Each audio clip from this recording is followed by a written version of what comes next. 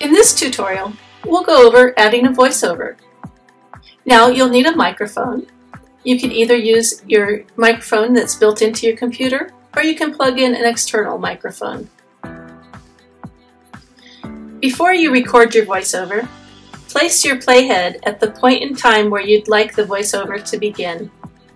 And then go down to the voiceover section of your timeline and click the microphone. It will turn red and start recording immediately. Here we go.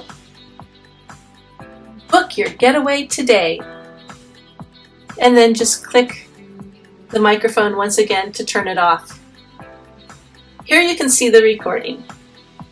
If you'd like, you can trim away this empty space at the beginning.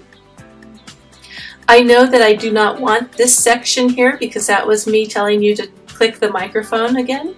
So to get rid of it, I'm just going to drag with my cursor. Now I can move my voiceover around. Remember, I wanted it to start at the playhead, so I'm going to move it here. Book your getaway today. You can also mute your voiceover, unmute it.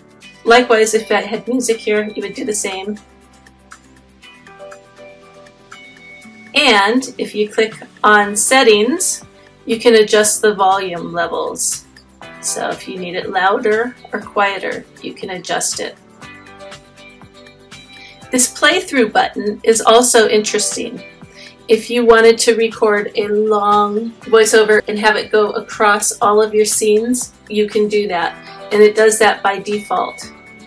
If you wanted each scene to have its own voiceover, you could uncheck this. And to remove your voiceover, to delete it, just click the remove button and that will delete it. Well, that's it for voiceovers. Thank you for watching.